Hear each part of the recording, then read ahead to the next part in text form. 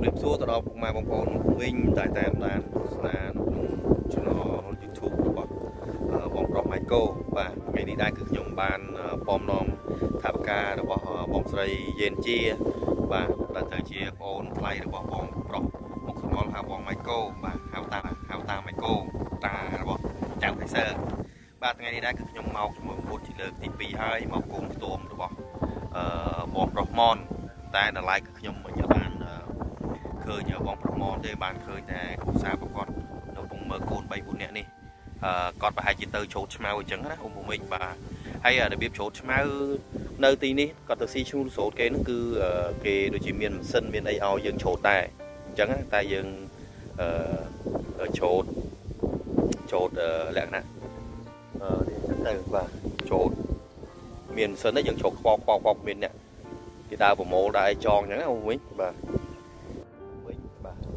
តាមដានទស្សនានៅក្នុង channel បង Michael ឥឡូវបងប្រុសរ៉ាម៉ននេះបងបាទបងប្រុសរ៉ាម៉នក៏បានមកពីរួយគេបងមិញគេចូលឆ្មៅហ៎បាទអត់មានចូលឆ្មៅនេះទេចឹងបាទអញ្ចឹងចាំតាមដានទស្សនាបន្តទៀតពីមុនគាត់ទូ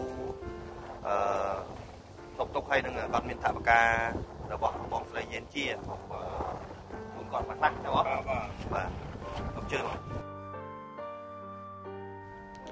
Hello everybody, and here I am again, Michael Mock.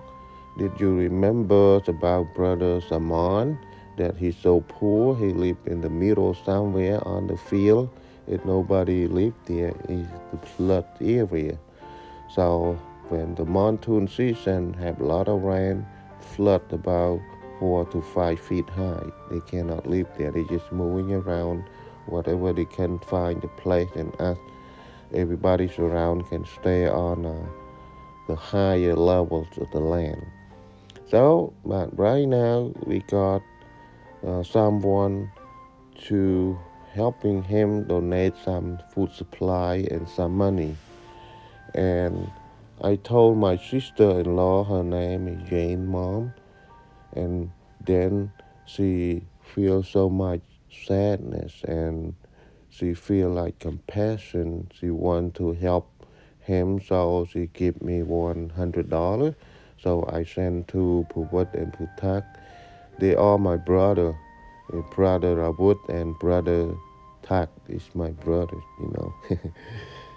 And we work together because we got the same heart. The heart is brother. Because we have the same heart, and then we feel so much, help them to get out of this poverty life, but we do the best we can helping them. So the old man, his name Saman, his nephew is Ramon, and his uncle is Saman.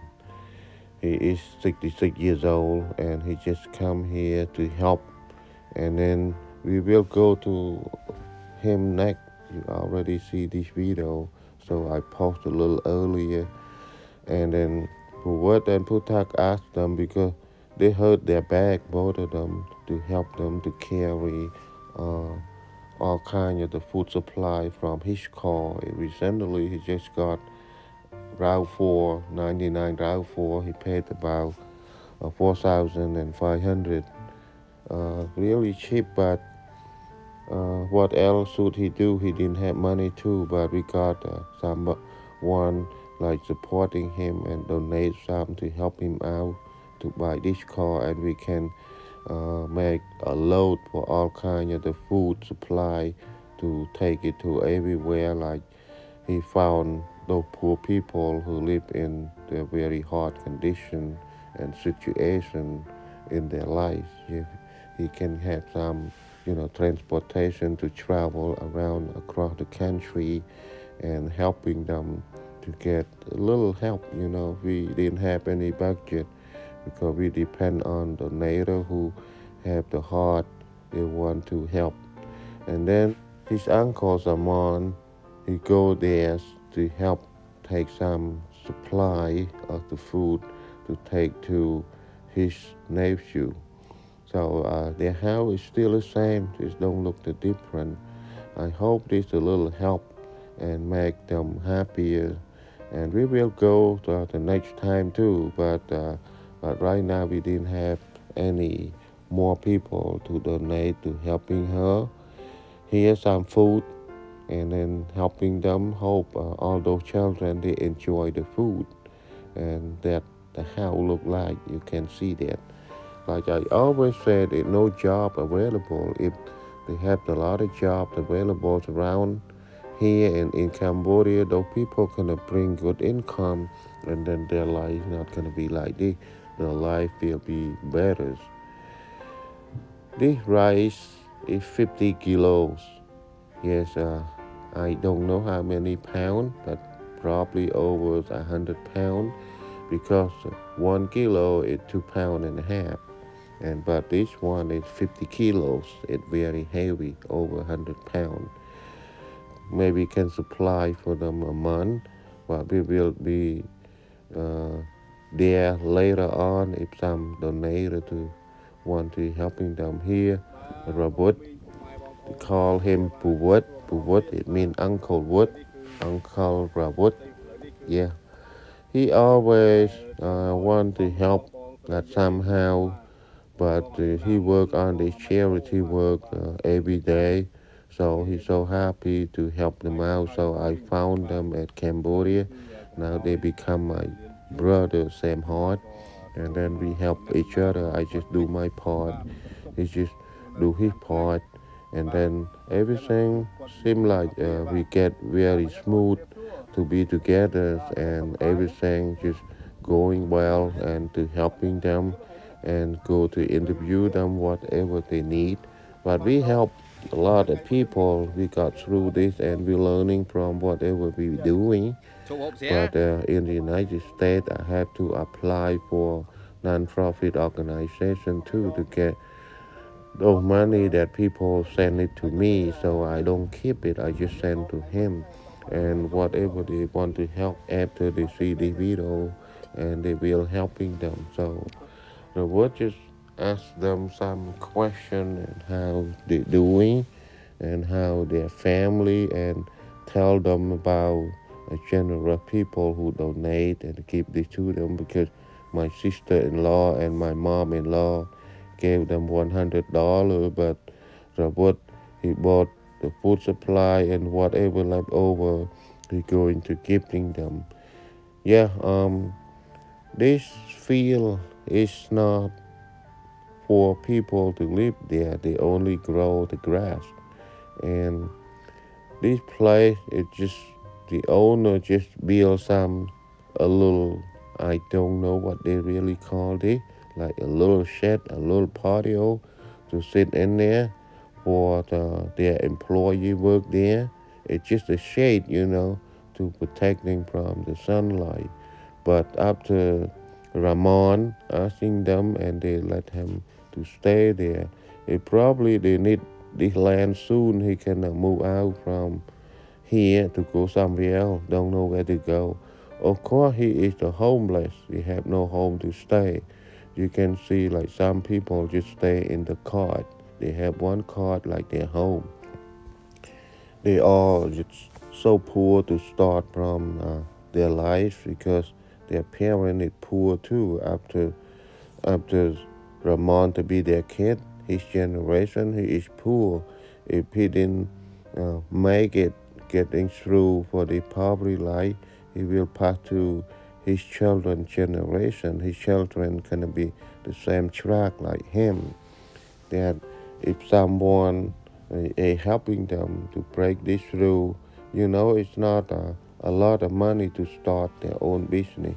The top to start their life at $500, but we just give him like $50 first. Let's see how he doing, and we give another 100. How he doing?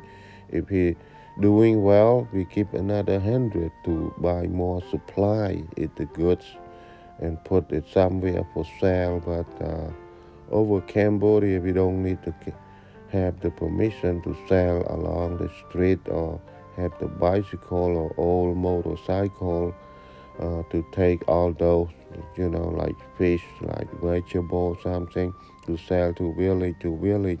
We don't have to get permission. He can start his local business right away if they want to.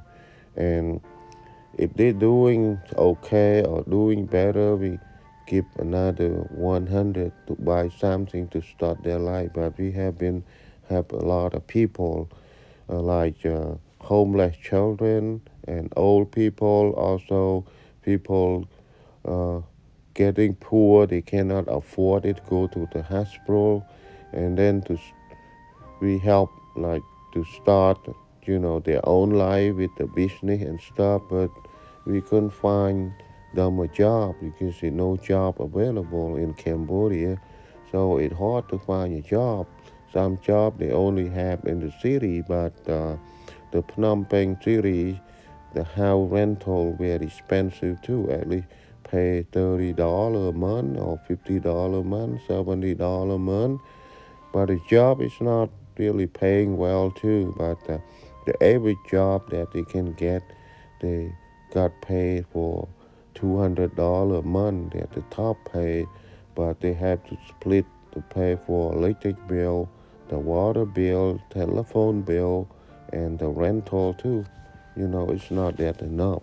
They pay for rentals about 50 to $70 and left $120. So they have to spend for their motorcycle gas. They have to spend for telephone. There's a lot of bills, live in the city because a lot of things is for using the modern technology. It's not like them to use 1,000 years back there for their stove. But in the city, it's a modern technology. You have to spend the money for everything. Even for the gas, it's not for free. They have to pay the money to get. But in this area, they can find a little wood to make the fire and cook for their food. And they don't have electrical. They don't need it, electrical, because they couldn't even afford any food either. They don't have any money to buy the food. How can they afford electrical, a gas stove or something? But I saw they have a little gas stove. It probably the can, they're using the can to cook. Maybe they have money to buy some gas that they put in the can and then they cook it. But if they don't have money, they have to use the 100 year, or they have to use 1,000 years back there. They use 4 stone, 4 bricks, and then they making the fire. They put their pot on top of that, and then they cooking it. Yeah, I used to go through all that. I can survive, if they have the water. I used to drink that water too, and everything, for shower, for cooking, for everything. But because we have no choice, we have to use it. It's not like America, we have everything very clean and have USDA here too. But over there, they don't have anything. If they're lucky, they find a job and they get paid $150 a month. It's very good for them. And then they have the better life and can be able to send the kids go to school too. All right, that's all about the story in real life of brother Salman and his wife and his family. And thank you for your support. And thank you for viewers like you. And if you guys would like to help, please click subscribe and click notification bell to receive new video I upload at my channel. My work every 6 p.m. at Central Time. And you guys have a wonderful day. We'll see you guys on the next video. Bye bye now.